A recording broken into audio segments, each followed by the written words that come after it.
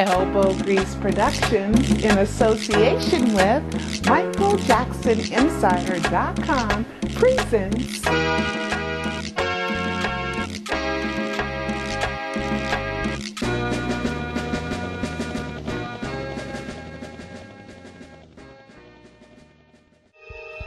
Hi, this is Pearl Jr. from MichaelJacksonInsider.com, bringing you another episode in the Michael Jackson death hoax.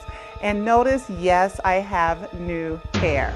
Now, what we're going to talk about now is the whole Pepsi ad campaign, in which Michael Jackson's image will be on 1 billion cans.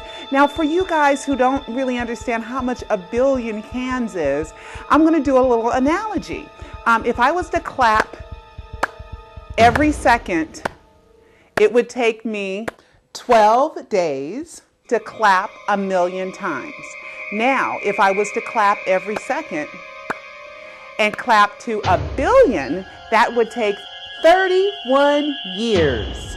So I just wanted you guys to know the magnitude of 1 billion cans of Pepsi. Now, the Pepsi ad started way back with X Factor, and I believe it started with Simon Cowell back in 2008, but I'll tell you more about that another episode of Michael Jackson Insider. Now, on May 4th, which is Katherine Jackson's birthday, we had this picture released on Facebook. And it's a picture of Michael in lounge pants and in a shirt. Then on May 6th, we have Nicki Minaj doing this whole Pepsi ad, Live for Now, Alive, Alive. And then they have this tomato fight. And you're like, what the heck is this tomato fight? Well, May 6th is my birthday, so we have Katherine's birthday, my birthday. Was that a clue to pay attention to Michael Jackson's birthday? Because this year, 2012, in Spain, is the Tomato Festival. And the Tomato Festival is just a practical joke, just for fun, where people throw tomatoes at each other. If we go back to the picture released on May 4th, we see Michael Jackson's shirt looking like there's tomato spots on it. So was that a clue? Now let's fast forward to May 8th. On May 8th, we have Pablo dancing, and it looks like he has on the same lounge pants as that picture that was released on May 4th.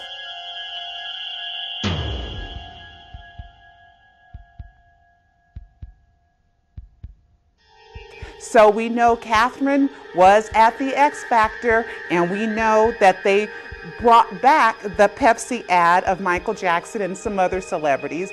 Now we have the 1 billion cans of Pepsi. Now, do you think that's going to end the whole Pepsi ad campaign? I don't think so. Now we also have Bad 25, which is 2 and 5 is Michael's favorite number, 7. So we're going to see what happens. But this is Pearl Jr. bringing you another clue, and always pay attention to the sequence of dates. See you next time.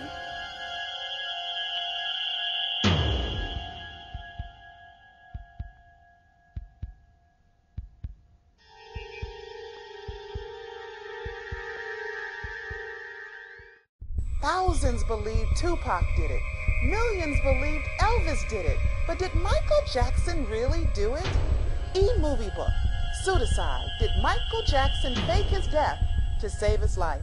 By author Pearl Jr. It's the most shocking true story of our lifetime. Order yours today. Go to MichaelJacksonPseudocide.com.